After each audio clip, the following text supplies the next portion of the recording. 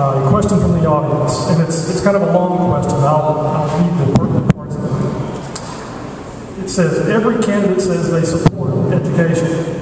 Some of the new candidates are saying they will make education a bigger priority in Oxford. Oxford has built new or fairly new school buildings at all locations except for Coldwater Elementary. As a candidate for the council, what more do you want to see the city do for Oxford schools? And a follow-up question to that, is there a point where the city has given the schools enough money? Mr. Hinton, if you'll start us off, please. Well, I think education is the key to most of what we hope to accomplish in the future, and our kids are our future. I hope that as part of the council, I want to give more funding to the schools and where they can buy computers or whatever else they need. What was the second part of the question? The second part said, is there a point where the city has given the schools enough money? Well, I think we've given money and support to the schools. We could always give more, and I hope to do that if I'm elected. Thank you. Mr. Perez, you're next. As far as education goes, it's wonderful. Traditional education is getting loads of money from Oxford. I don't know what the number is because, obviously we're not allowed to know all the numbers or what these other people have done. In the past, councils say they've done this and they've done that. Us that are running now don't know. We're not privy to some of that information. But I would like to see education expand into more technical jobs like trades. I'd love to see Oxford get a trade school, sort of like what Ayers Technical College does right over the tracks in Anniston. Because computers are awesome. Everybody's going to be computer age. But who's going to do your plumbing? Who's going to do your electrical? Who's going to man your water lines? Who's going to do the paint and the carpentry? We have to have skilled trades, not just educational trades, and I know that's what everybody's pushing, and I'm not against that. I'm a high school graduate, no college, but I run a successful business as a plumber. I learned normal math, normal English, and it's got me where I need to be. My son, he loves plumbing. Do I want him to be a plumber? No. Do I have that choice? No. So I'd like to offer him everything he can to have trade schools, more training to do that. Do I think Oxford has given enough money? We've got everything we need. Name another school system in this part of Alabama or this part of the country that has what Oxford has. Athletically, educational-wise, I think everyone's got a computer in every class. I'm not privy to that because, unless you're a student, you're not allowed to just go walking into schools to see what they've got. My kids are growing up. They're going to grow up in Oxford, so I'd love to see education continue to grow, but I don't want to see it halter either. Thank you.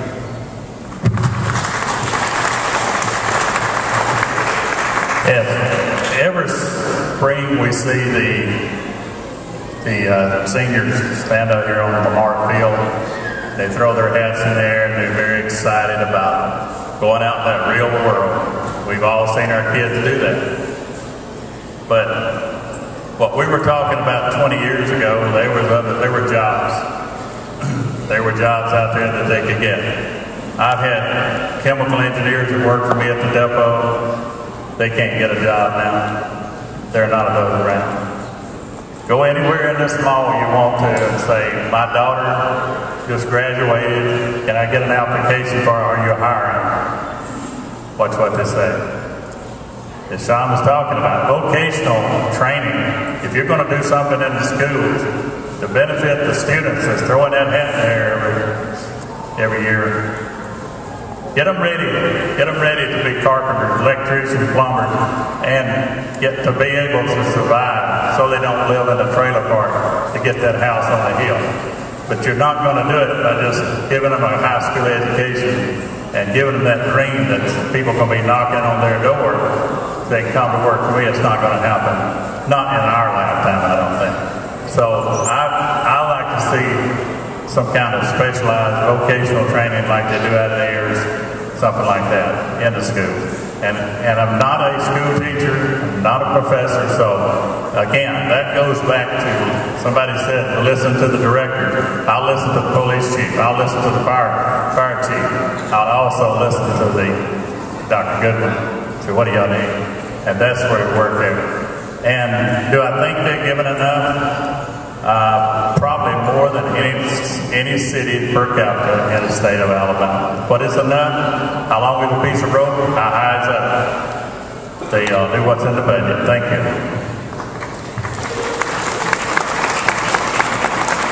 Back in 2004, when I first joined the council, that council made education a priority in Oxford.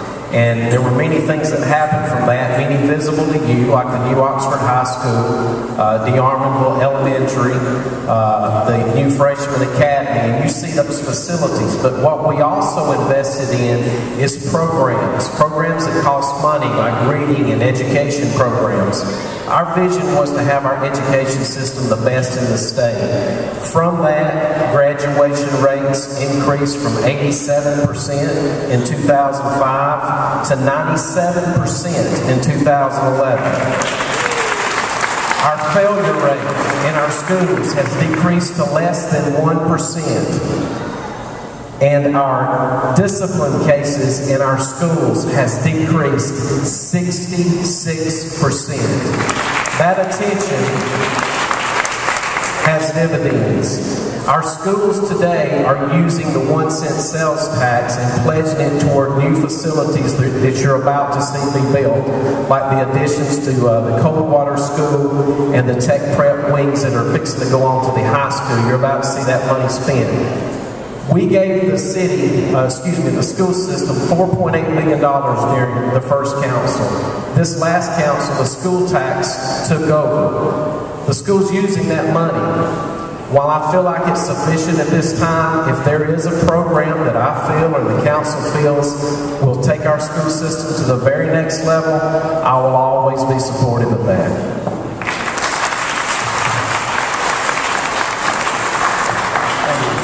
I agree with what every one of these guys in here says.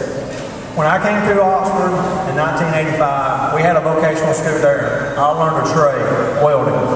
It got me a great job today at Honda. So to say that all of our kids need to have a 4-year education, that ain't right for every child. Some childs are not made to go to college. They don't have everything maybe like what I have. But I think our schools are in great shape. Our schools are beautiful. We have the best teachers. We have the best facilities. My son graduated with the dual enrollment classes, went into Jackson State almost as a sophomore.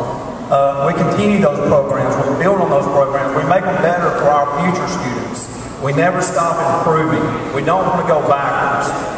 Forward. That's what I think we need to do. And what Stephen says on the 1-cent sales tax, I'll vote for that 100 times over. Whatever our schools need, I am for. If it's for a better education, I'm for. But I will get with Dr. Goodwin and all the principals, talk with them, meet with them. If they have concerns, more likely I would favor anything that our schools would need. Thank you. Children are probably our greatest resource that we as a parent have. And the best thing that we can do for them is prepare them for their future. And one is through education. Several years ago, Dr. Moody took a group from Germany into our schools. And through that tour, brought Kronospan to the city. Our schools were one of the turning points in their decision of whether to come here or to go somewhere else. As far as have we given enough to the schools? That's a question that nobody knows the answer to. And one is that new program. Are they funded for that new program? They may not be now. So we have to give that money to them. The schools are not really a money-making organization. They're an education facility, and we're there to support it. That decision was made by people, some very smart people back in the 70s, back when Mr. Cassidy, and they made a decision that Oxford would have their own school system. One of the best decisions we've ever made. And I think our children and our education are one of the things that make Oxford what it is today. Thank you.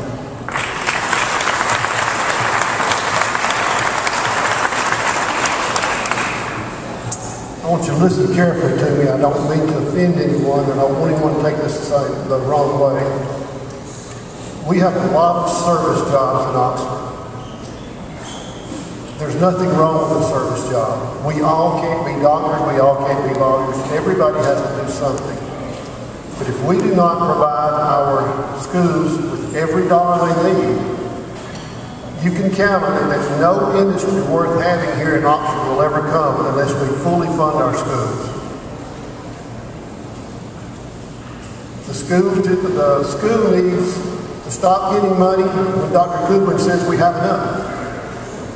Those are the best dollars we can spend if we expect to develop a workforce that will attract industry that is worth having in Oxford.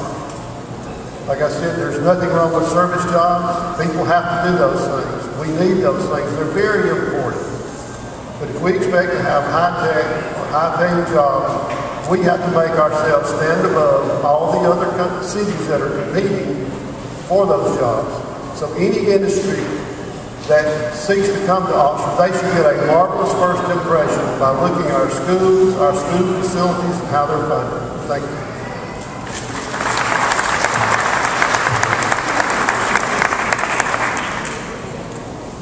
Well, one of the things I think that, as far as education goes, I remember being at a school board meeting, and I was principal at an elementary school here at the elementary school in Oxford, and Pat Wayne Shaddix, who was on the school board, said we were talking about the great test scores that children had here in Oxford, and they always do, and that's because of the support that they get from the city.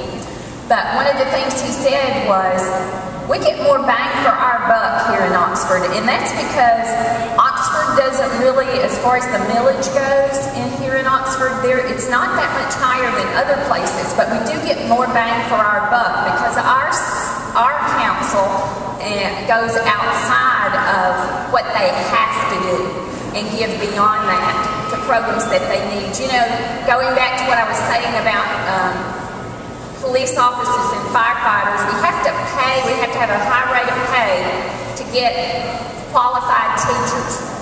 So I think that's one thing that we have to remember. And we do have a really nice rate of pay here in Oxford. And one of the reasons that we can continue that is because of the money that's donated from the city toward that. And teachers, you know, we want to have the best teachers. We do have the best teachers, and the reason we do is because we have the workplace for them to work in every day. They feel very comfortable going in our schools. They have the materials they need, and they have a lot of support from the administrators there in their buildings, and that is a really strong selling point for our school, and then that therefore leads us to bringing in commerce and businesses to our area, because schools are the lifeblood of this community.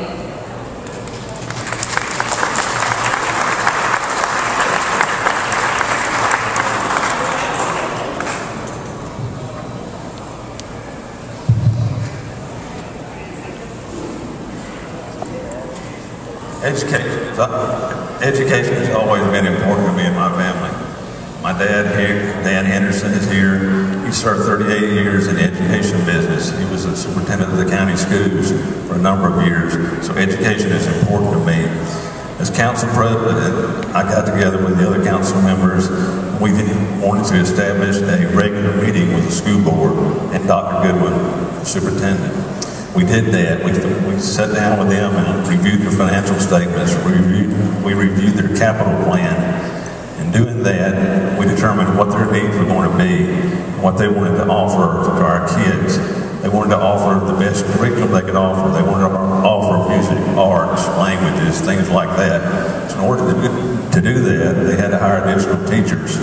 So we knew they didn't have the funding. They were only getting about $1.7 million per year from the city. We knew that we had to increase the funding to the school. So we asked them how much money they needed, and they told us how much money they needed, somewhere around $4.8. We increased that allocation 182%, from 1.7 to $4.8 million, what they requested. And that way they were all able to offer those classes and everything. We all look at their capital needs. They needed a new high school. They needed to make improvements to the DeArmond Middle School, which we had purchased for them. And so we were able to allocate. We went to New York. We borrowed $26 million, and we gave them the money to build a freshman academy and a new high school. So education was important to that council, and it's important to me because of my family relationship with that. And so we need to continue to support our schools, but there are other things besides our schools. We do need to look at our revenues and see what the needs of the city are and support the needs of the city. But I do 100% support the schools and the teachers. Thank you.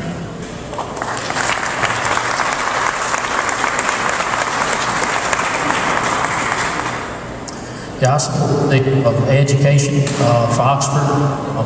I've been inside of all of our schools here, and I've enjoyed going in through every one of them. It's just remarkable how the schools look. The teachers are doing a real good job. I've talked to them. A lot of us do a lot of volunteer work. I want to mention also GED. We do have programs for GED. People can go in and get a GED now, and I think the teachers that goes in volunteers their time to get the students a GED. I think that's very good for the city of Oxford, and also we're the best in my state as far as our schools. If I'm elected place 5, I will continue to move forward with our education. Thank you.